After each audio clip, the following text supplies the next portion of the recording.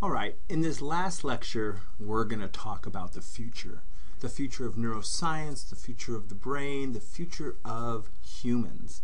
And hopefully what you've learned about in this course on neuroscience will help you make better choices in the future and also think about your future.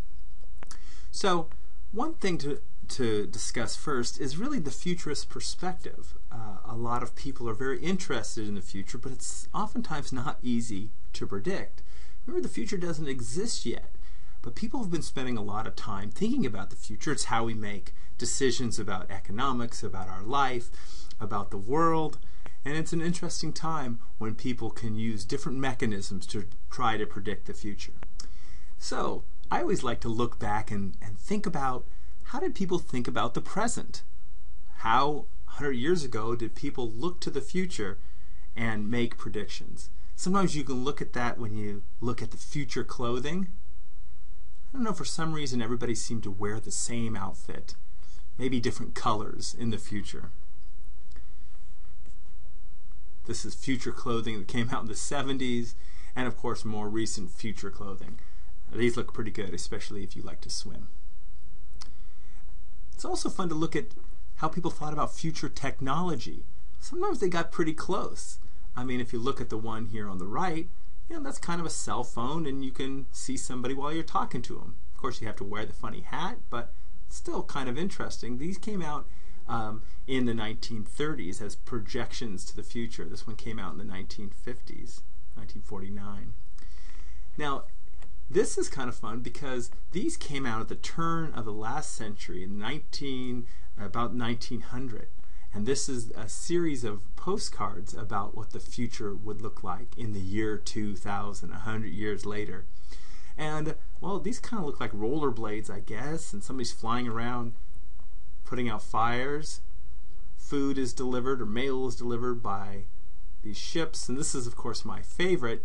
You don't have to study, you just put books into a grinder and they're fed directly into your brain. Well, we're going to kind of look at that a little bit and see how close we've come and where we're going.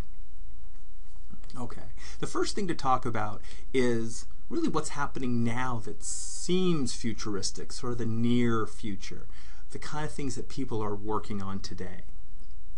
Well, we've talked about this before, cochlear implants.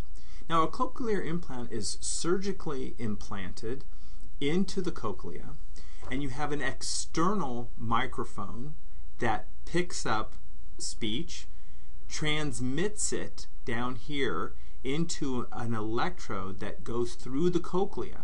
You can kind of see it right here. It goes through the cochlea and really transcribes this information that it's getting from the auditory world into signaling along the cochlea, where hair cells in the cochlea might be damaged, but the nerve cell is intact. So we're using electrodes to innervate different parts along the cochlea. Over 220,000 people around the world have had cochlear implants, and they're getting better. They're getting faster, and they're actually getting cheaper. Another thing that's happening right now is in artificial retinas and artificial eyes.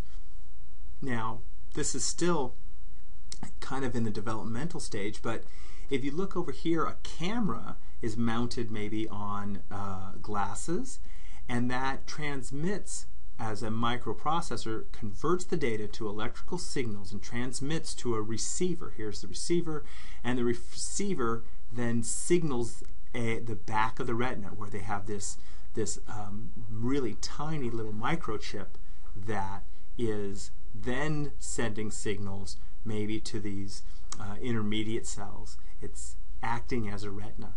And these are working now. They're just getting better and better and better. This one is coming out, and actually there's versions of this that have already been developed. Contact lenses that monitor your health. They can look at the amount of oxygen in your blood. They can look at the amount of sugar for people who are diabetic. They can monitor your health system. But also, these are coming out, developed, to not only monitor vital signs, but they might be able to see in low light or infrared. They might be wirelessly connected to the computer or the internet, so you can see the internet through your eyes directly. They might be used for magnification, so you could use them as kind of like binoculars in a way. There's a lot of work being done on these contact lenses. And at USC, at the Neural Engineering Lab, they've been working at a substitute for the hippocampus. And if you recall, the hippocampus is for memory. And taking on the role of memory in these microchips. Here is a design that hasn't actually been implemented yet of a artificial hippocampus. But these electrodes have been used in facilitating memories in rats. Create a microchip that mimics memory. And in order to do this, we have to work on the assumption that they've come up with ways for silicon or circuitry or computers to communicate with tissue, to communicate with neurons, and neurons communicate to them. And this has been done already. This is kind of a fake mock-up, but this is actually a robot that is steered completely by the interaction of neurons.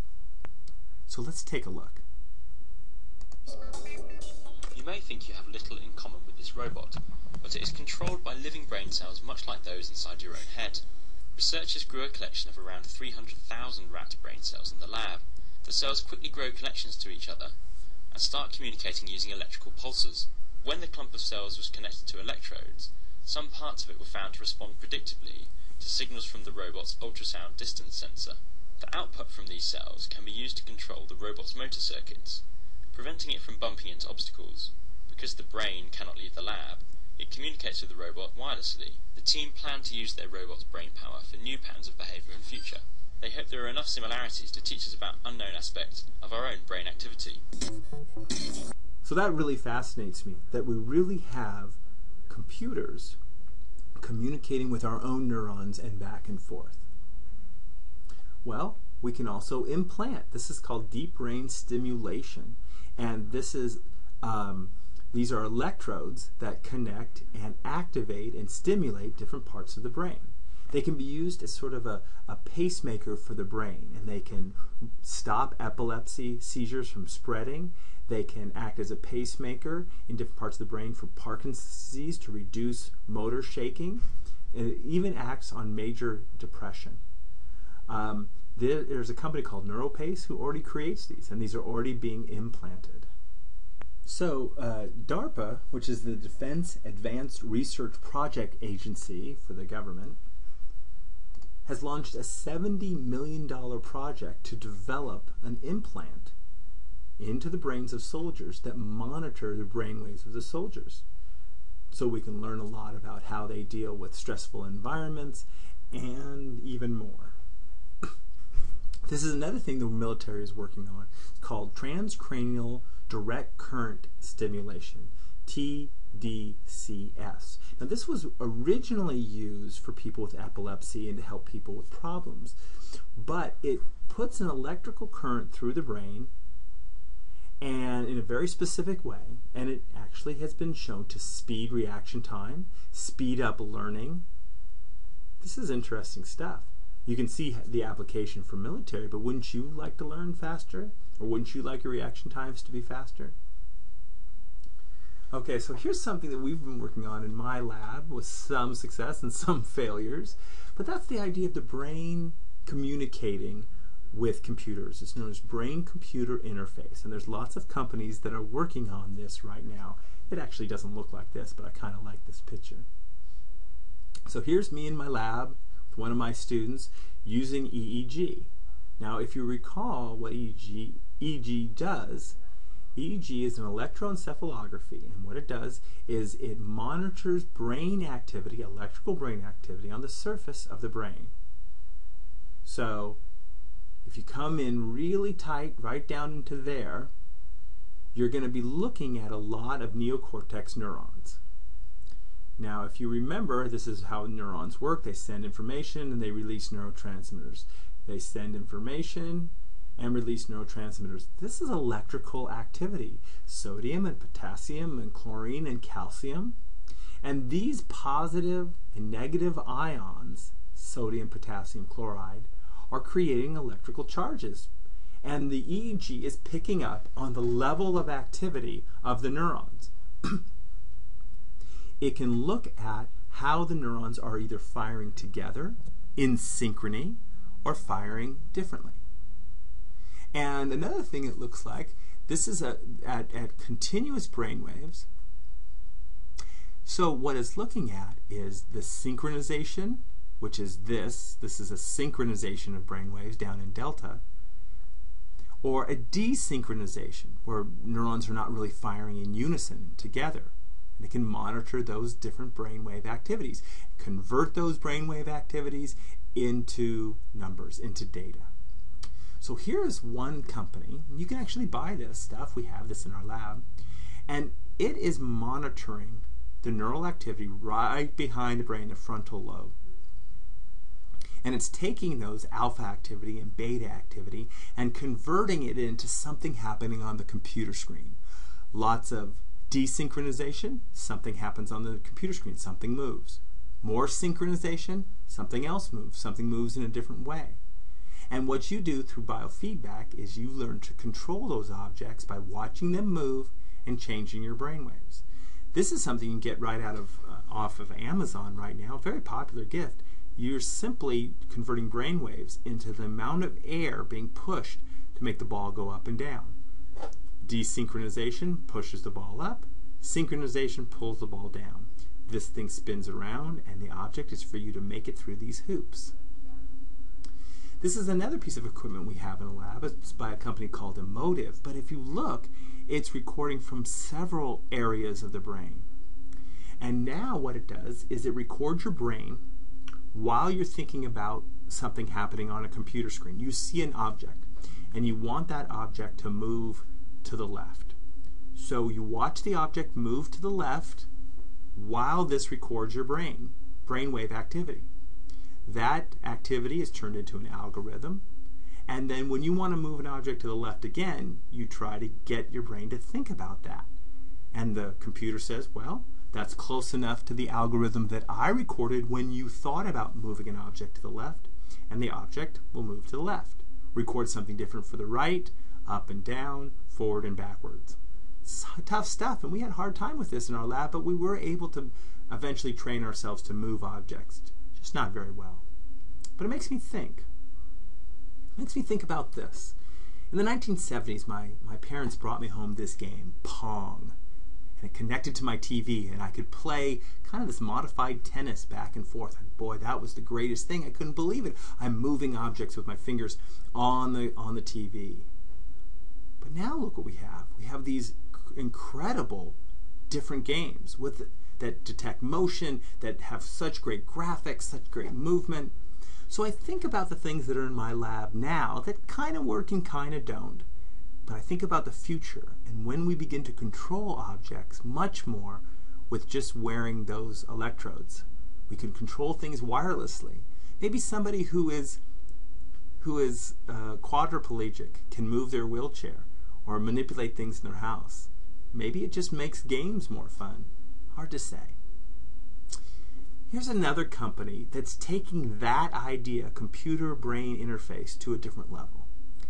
Because there's so much interference when I put one of those helmets on my head, they actually implant an electrode, a very tiny electrode, directly into the motor cortex of the brain. And then through biofeedback, people move objects like a cursor on a computer screen. So you can see how tiny that electrode is. And this is connected to people's brains, but these are for people who are quadriplegic, unable to move their hands and arms and legs. And they begin to have much more freedom in moving things on a computer screen or moving robots. One of the first animals to have this done was this little monkey here, who learned to control a robot arm by just looking at it and receiving biofeedback. In other words, when the arm moved in a direction it liked, Well, then the brain began to repeat that because it wanted to bring itself food. It's the same principle that's being done with humans, and rather successfully, and again, we're just at the start.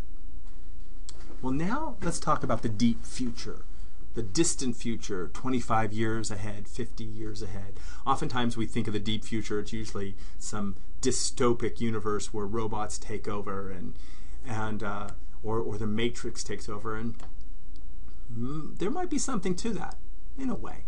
So let's think about it. Well, the first thing I want to introduce you to is Moore's Law. And Moore's Law has a lot of applications, but this is how it started. It started by a guy with the last name Moore, who was the chief operating officer or president of Intel back in the 60s. And he said that what we're going to see is the fact that transistors, the number of transistors per square inch in an integrated circuit doubles every 12 to 18 months. In other words, the amount of computing power within that space will double. That's a geometric or exponential growth. So what he's saying is that things will double in speed and every 12 months. This is back in the 60s, and Moore's Law has pretty much held up. But many other technologies are seeing this. Computers are getting faster exponentially, cheaper, smaller. All these things are growing. Let's take a look at a few, what we mean. Now this is a plot of the number of flops. This is operations per second. And the different computers. And this is a logarithmic scale, 10 to the 10th, 10 to the 11th. This isn't a linear scale. This is every time you go up, you add a 0. So a logarithmic scale would be 10, 100, 1,000, 10,000, 100,000, 1 million. That's how this goes. And these are the different computers, the supercomputers in the world, and how fast they go. And the truth of the matter is that even the cell phone you have in your pocket has more computing speed and power than all the computers used to run the Apollo 11 when we first landed on the moon. These computers filled up entire warehouses almost, entire rooms. Now we have these computers with faster, millions of times faster processing speed just in our pocket. So let's take a look at this computer. This is the Titan supercomputer. 20 petaflops. That's 10 to the 15th power. That's how many processes it can do per second. In other words, let's put this in perspective. If you wanted to download the entire Library of Congress, it could be downloaded in a tenth of a second. This is incredible speed. They're actually having to invent new names. Petaflop, zenaflop. These are getting incredibly fast and smaller and cheaper. If you look at the calculations per second per dollar, this is the cheaper. This is what we've been kind of seeing, and these kind of go out. And if we look at the brain processes as predicted by some of the futurists, we get up into this area, and this is where we're going. So we not only calculate billions of times faster than we used to, but we do it considerably cheaper in smaller and smaller spaces. That's really Moore's Law. This is Moore's Law applied to the idea of looking at genetics. This is cost per genome. This is DNA sequencing cost. Now when we were first looking at gene sequencing, well really back in the 1990s, it was millions of dollars to do the simplest coding. But this is that exponential decrease in cost. Even more, it's actually violated Moore's Law and gotten faster. Now we can do entire genomes, entire genetic sequences of animals for a relatively low amount of money. And this is just continuing the trend. What does this say? Genetics and genetic analysis and coding and changing is changing extremely rapidly. So here's a couple people who think about the future, and these are some of the books that I've liked to read.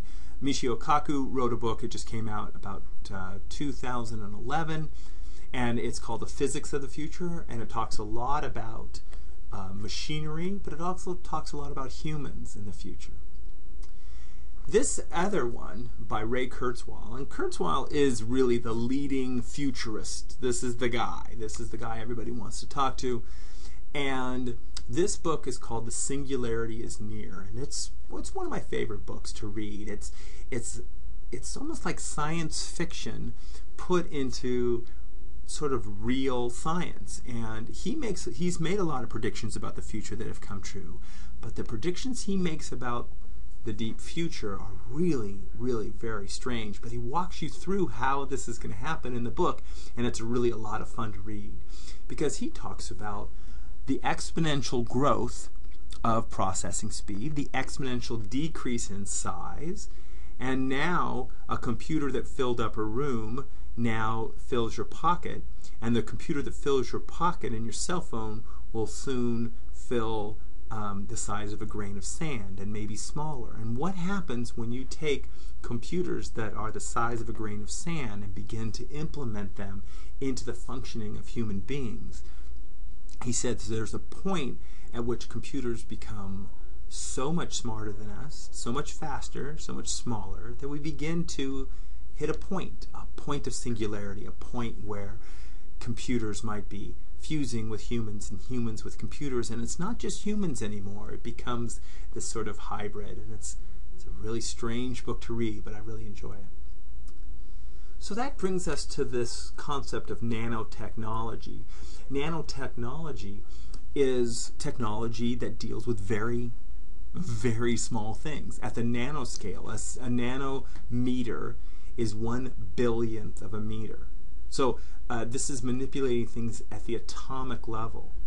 For example, 1 nanometer equals the diameter of 2 or 3 atoms, which is the size of a molecule or a drug. What if we begin to change things and modify things at that level?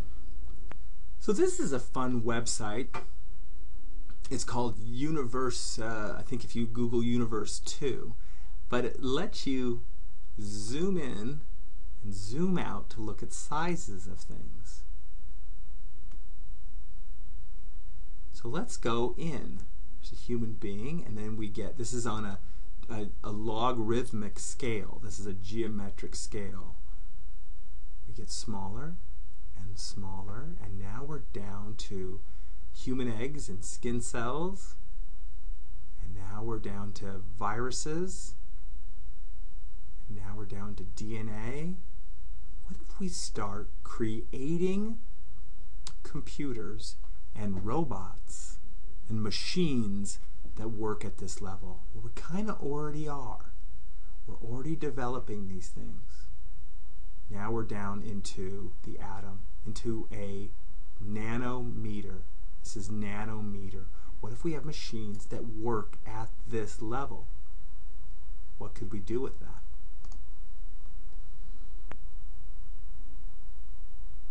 So, we start thinking about and conceptualizing maybe machines and robots that deliver medicine in very specific ways. This is a mock-up of what some robot that might be in our bloodstream, that might facilitate red blood cells, might act to help them, might substitute for them, might be responsible for bringing oxygen to the brain. What if you didn't have to get the oxygen from the air, but you had robots to do it? Swimming would be a lot easier. This is a kind of mock-up of an intestinal robot that goes through and does surgery at the nanoscale. This is what's known as a nanomachine, functioning machines that work at the atomic level. These kinds of things are being developed. We have nanofibers that are being developed. It's a strange time. This is an example of something that's being developed. It's almost like a little robot that holds medicine. These are magnetic nanobots that could carry drugs to the brain. Wouldn't it be nice to give drugs to the brain that aren't poured over the brain like you'd pour oil over an engine, but actually go and target specific areas? These are in development. Louis Pasteur said, "The role of the infinitely small is infinitely large." Nanotechnology, big future topic.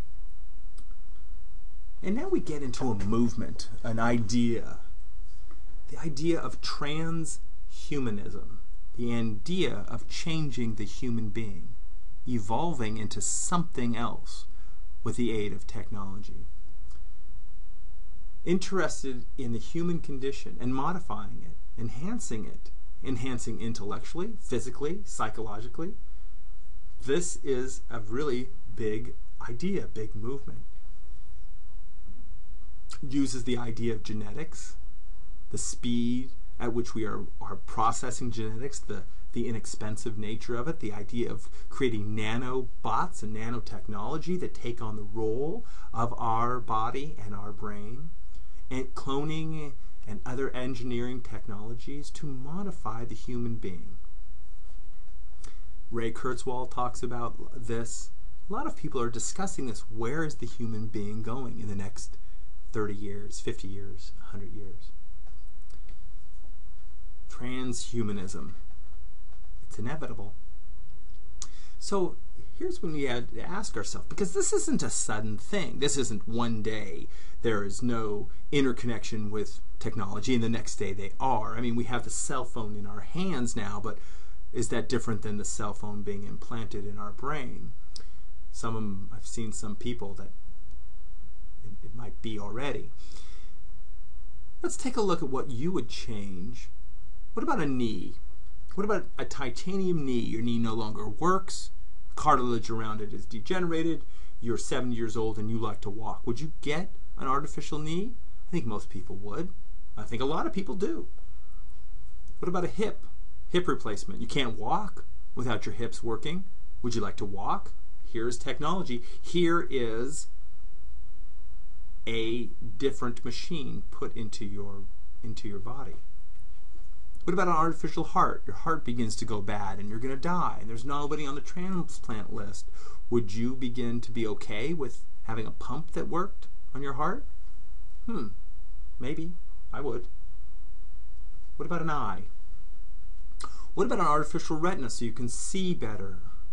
What about if they give you the option for that eye to see in the dark, see farther away, see different components, you work as a microscope? Would you allow that to happen? All you have to do is download an app, ready to go. What about aging? Would you like to stay younger? Would you like to stop aging? People are working on these ideas, the notion of aging as something to be cured or reversed. What if we could do that genetically? What if we could do that with nanotechnology?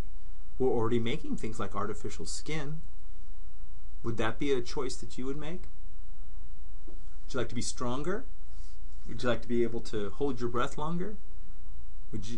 Would these changes, or is this too much? You stick with a human, but you keep yourself alive. You don't want to enhance. Or would you? What about your memory? What if we could enhance your memory? What if you had failing memory because of a disease like Alzheimer's, and we were able to add components that are not yours? They are electronic. They are microchips. They're nanobots, and they take on the role of your memory, and they help you to store it, and they help you to transition it from short-term to long-term memory. If you had failing memory, would you consider that? Maybe these are going to be options that are possible in 20 years or 30 years, or maybe less. What about your very consciousness? What if something else other than tissue took on that role? I mean, think about this. Most of what makes you up now, the tissue that you can touch and see, then wasn't there several years ago. You've replaced it. You've replaced it atom at a time, molecule at a time. You consume food, you replace things. What's the difference between replacing it with a molecule and replacing it with a nanobot or another or a microchip? What if those took on your consciousness? And what if that consciousness no longer depended upon a physical representation of your body? Would you take that consciousness and put it on something else? Would you like that process? We're thinking about ourselves, we're contemplating about our future selves, but what about our children? Would you choose the sex if you could, the hair color, the eye color, how smart they are? What if other kids are smarter? great athlete, attractiveness. What if you had those options? This is the notion of the transhumanism, all these kinds of options that will become seamlessly emerging into our life. Where do we draw the line with this? Who gets this technology? Where do you draw the line? It's an interesting thing to think about, and I think it's going to be less of an abstract thought and more of real decisions. I'm reminded of this quote: will robots inherit the earth? Yes, but they will be our children.